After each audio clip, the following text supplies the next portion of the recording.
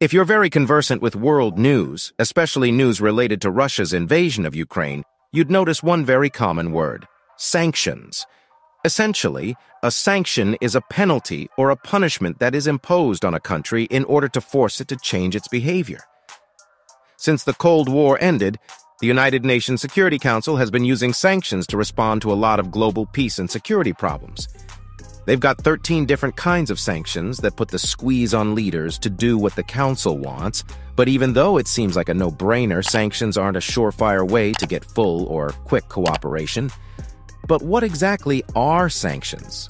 And how do they work? Okay, so sanctions are basically a way for countries to punish other countries for not playing nice. It's like when you're playing a game with someone and they're not following the rules, so you tell them they can't play anymore. In real life, countries use sanctions to try to get other countries to change their behavior. For example, when the United States pulled out of the nuclear deal with Iran, they reimposed sanctions on the country. This meant that Iran couldn't sell as much oil or do as much international trade, which hurt their economy. The hope was that this would make Iran come back to the negotiating table and agree to a new, tougher nuclear deal. Another example is North Korea. The United Nations has imposed a bunch of sanctions on North Korea to try to get them to stop their nuclear weapons program. These sanctions have included things like restrictions on what they can import and export, as well as travel bans on North Korean officials. Basically, the idea behind sanctions is to make it really hard for a country to do normal things like trade or banking. The hope is that by putting this pressure on them, they'll change their behavior and do what the other countries want them to do. There are actually several different types of sanctions that countries can use to try to influence the behavior of other countries. One of the most common types is trade sanctions. These are restrictions on a country's ability to import or export goods. For example, the United States has imposed trade sanctions on countries like Cuba and North Korea, making it difficult for them to sell their products on the global market. Another type of sanction is financial sanctions. These are restrictions on a country's access to the international banking system. For example, the United States has imposed financial sanctions on Iran, freezing its assets and making it difficult for them to conduct international business. Travel bans are another type of sanction. These are restrictions on individuals associated with a targeted country from traveling to other countries. For example, the United States has imposed travel bans on officials from North Korea and Venezuela. There are also diplomatic sanctions, which involve the suspension or expulsion of diplomatic relations between countries. This can include things like recalling ambassadors or closing embassies. How are they used to inflict damage on a country? One way that sanctions can cause damage is by hurting the targeted country's economy. For example, trade sanctions can make it difficult for a country to sell its products on the global market, which can result in decreased revenue and increased unemployment.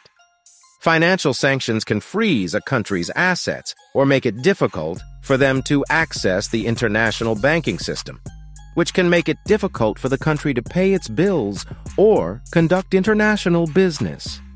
Sanctions can also have a negative impact on the targeted country's population. For example, if a country is unable to import necessary goods due to trade sanctions, it can lead to shortages of food, medicine, and other essential items. This can lead to increased suffering and even death for the population. In addition, travel bans can prevent people from the targeted country from traveling to other countries, which can limit educational and employment opportunities. While the goal of sanctions is to put pressure on a country to change its behavior, the damage inflicted can sometimes be severe and long-lasting. In some cases, sanctions can cause unintended consequences, such as increased hostility from the targeted country or negative effects on innocent civilians. But do sanctions always work? The effectiveness of sanctions can be mixed, and it's not always guaranteed that they will work. Sanctions rely on the targeted country feeling the economic pressure and being willing to change their behavior in order to have the sanctions lifted. However, not all countries respond in the way that the sanctioning country hopes. For example, in the case of North Korea, the United Nations has imposed a number of sanctions in an effort to get the country to give up its nuclear weapons program. Despite these sanctions, North Korea has continued to develop its nuclear capabilities and has not shown any willingness to change its behavior. Similarly, in Venezuela, the United States has imposed a number of sanctions in an effort to pressure the government to hold free and fair elections and respect human rights. However, the situation in Venezuela has continued to deteriorate, with the government cracking down on opposition leaders and the economy in free fall. There are also cases where sanctions have been successful in achieving their desired outcome. For example, the sanctions imposed on South Africa during the apartheid era were credited with playing a significant role in ending the discriminatory policies of the government. The effectiveness of sanctions depends on a variety of factors, including the political climate of the countries involved and the specific type of sanction being used.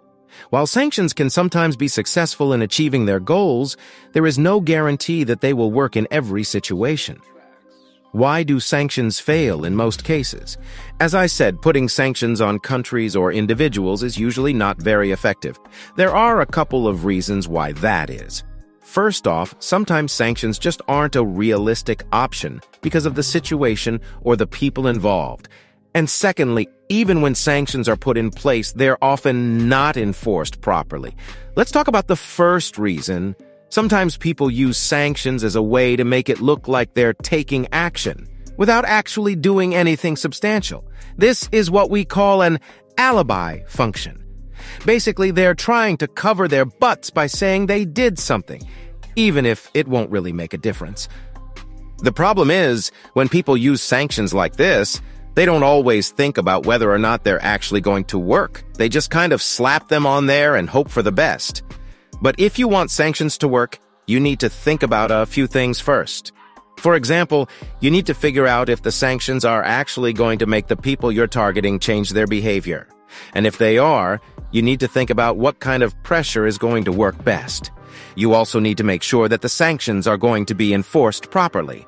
Do the neighboring countries or other important players have the will and the means to make sure the sanctions are actually happening?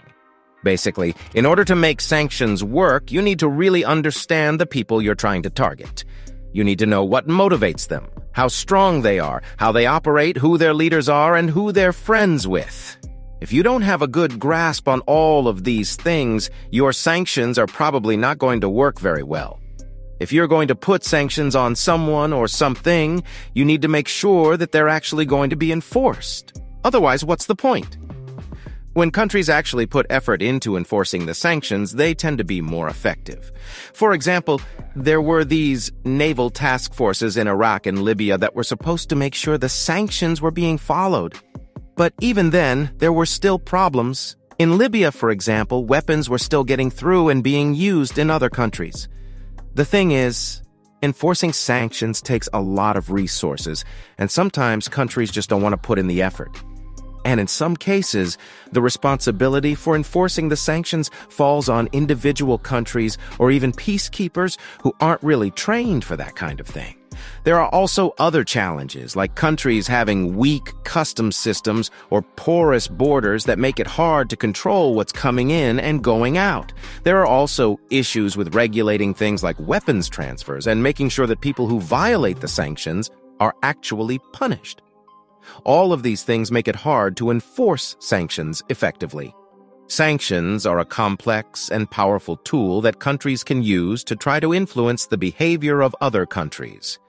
While they can be effective, they are not without their drawbacks, and they must be used carefully and thoughtfully in order to avoid unintended consequences.